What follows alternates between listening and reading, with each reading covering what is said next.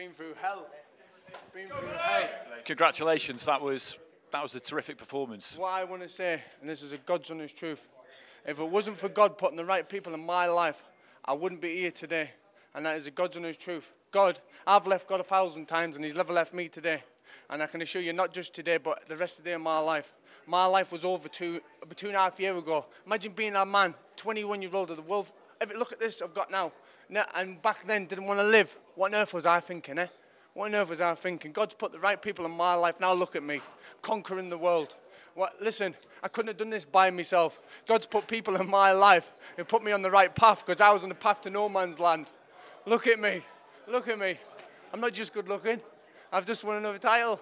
But all I've got to say is thank God for putting the people in my life because I couldn't do it by myself.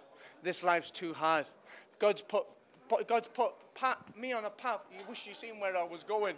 Going to no man's land thinking I was good driving a nice car. A lot of rubbish. I ain't got nothing if I ain't got God. And that's the truth. And that's just me not talking all because I'm winning now. I'm not talking all about God now like a lot of people do. God's never left my side through good and bad. And this is why I'm mentioning when I'm doing good, because when I was doing bad, I never said 2 words. Thank you, God. Thank you for putting this man in my life. Well, let's have a quick word with one of the people you mentioned. Not just him, though. All of my team putting in my life. I mean, my family, my God, if I never had my mother and father, however they've put up with me, I can't explain to you. I am a handsome wife at home. I'll see you soon. Miss you. I remember seeing the pair of you together for the first time at the World Championships in 2017. He was just about to turn pro, and you were telling me what you knew he would go on and do. Yeah. It's been a journey, though.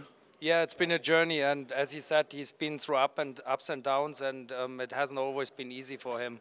And but I mean, who wants to get to the top? He has to go through hardships. That's normal, isn't it? What I can say is that this young man there is a very, very special human being. Not only boxing-wise. Boxing-wise, we've seen some of it tonight, but also he has a beautiful heart, and he touches many people's lives, and that's what it's about. It's about winning and then giving something back, and he's like that, and I love it. I think, like he said, I'm also believing in God, and I think it's something that is very beautiful that God put us together and made us grow together. I love it. Can I say something, right? Now, this to other people talk about people who help them, sponsors, this, that, and the next thing. There's a man who come in my life, Stan, Leap Pro. I can't remember the other one. It's this man here, he is here.